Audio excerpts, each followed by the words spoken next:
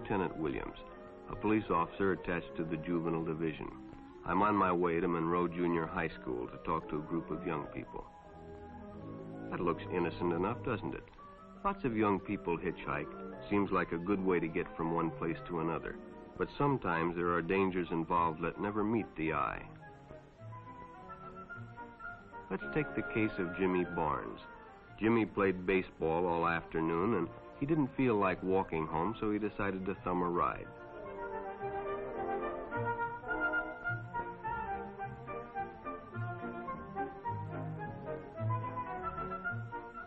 He'd done it 100 times before, and he didn't think anything was unusual when the driver struck up a friendly conversation.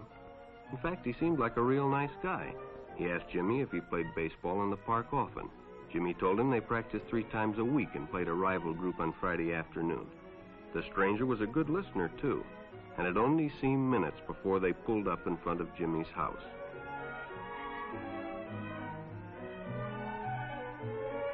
When Jimmy got out, the stranger gave him a friendly pat.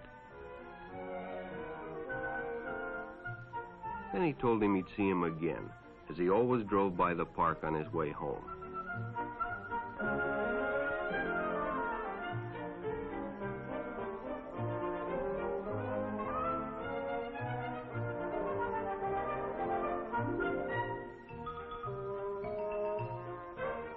Sure enough, the following day, when Jimmy finished playing ball, well, the man was there waiting.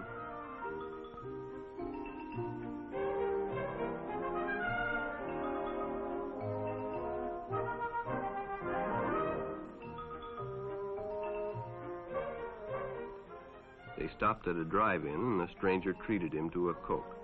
During their conversation, he told several off-color jokes, but Jimmy had heard others before, and, well, it made him feel big to so easily win the confidence of an older person.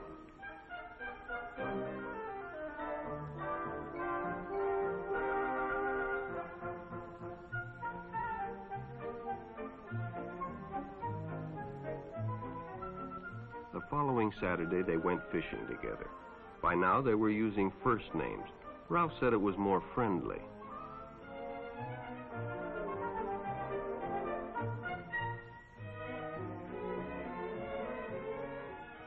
Jimmy hadn't enjoyed himself so much in a long time. Then during lunch, Ralph showed him some pornographic pictures. Jimmy knew he shouldn't be interested, but, well, he was curious. What Jimmy didn't know was that Ralph was sick, a sickness that was not visible like smallpox, but no less dangerous and contagious, a sickness of the mind. You see, Ralph was a homosexual, a person who demands an intimate relationship with members of their own sex. But by now, Jimmy felt a fondness for Ralph, and they continued to go places together. Ralph was generous and took Jimmy many interesting places and did many nice things for him. He bought presents and even gave him money, but payments were expected in return. You see, Jimmy hadn't recognized Ralph's approach soon enough. When Ralph first asked Jimmy to go fishing alone, he should have discussed it with his parents or teacher.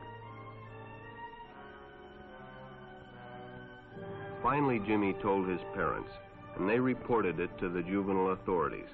Ralph was arrested, and Jimmy was released on probation in the custody of his parents. But all homosexuals are not passive. Some resort to violence, as in the case of Mike Merrick.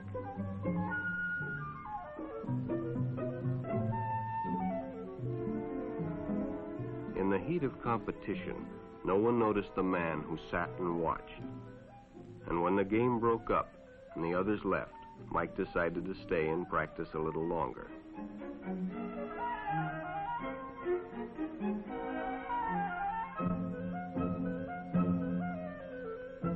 The stranger joined him. He was friendly and, well, it was better than playing alone. But after a few shots, Mike realized he had already overstayed his time and suggested he better leave. The stranger told him if he'd like to stay longer, he'd be glad to drive him home when they finished. Sounded great to Mike. Chance to play longer and get a ride home, too.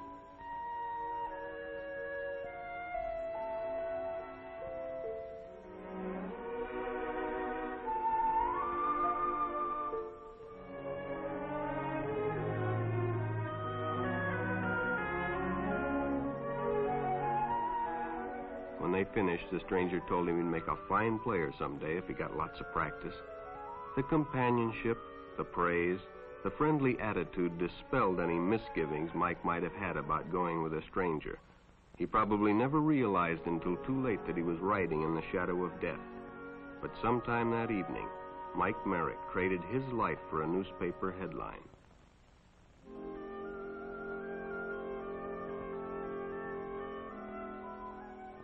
As Denny and Jerry got the papers ready for Jerry's afternoon delivery, they only casually noticed the two boys that raced by in the afternoon traffic, and they didn't pay much attention to the car that drew up shortly afterwards until the man called them over.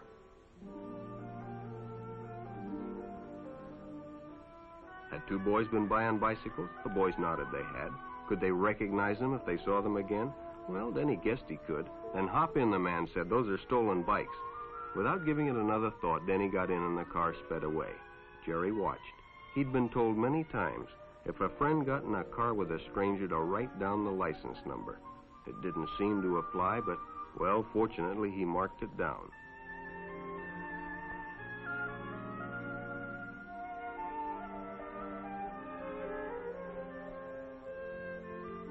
When he delivered a paper to Denny's house, he asked his mother if they'd caught the boys that had stolen the bicycles. Denny hadn't returned, so he told her the story and gave her the paper with the license number.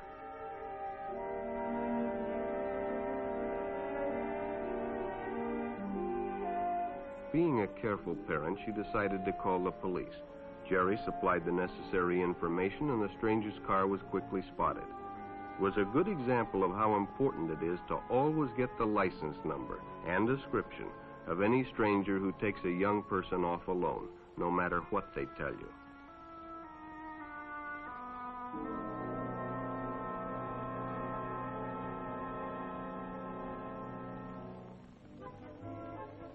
Public restrooms can often be a hangout for the homosexual.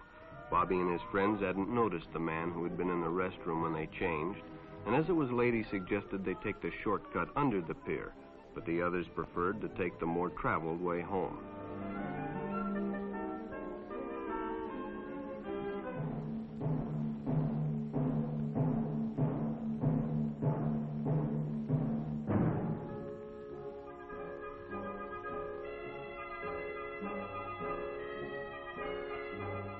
When Bobby recognized the stranger as the man in the restroom, the shortcut under the pier didn't seem like a good idea at all.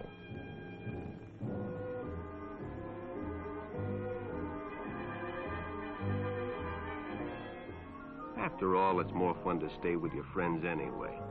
Bobby had made a wise decision. It may have saved his life. The decision is always yours, and your whole future may depend on making the right one. So no matter where you meet a stranger, be careful if they are too friendly, if they try to win your confidence too quickly, and if they become overly personal. One never knows when the homosexual is about. He may appear normal, and it may be too late when you discover he is mentally ill. So keep with your group, and don't go off alone with strangers unless you have the permission of your parent or teacher.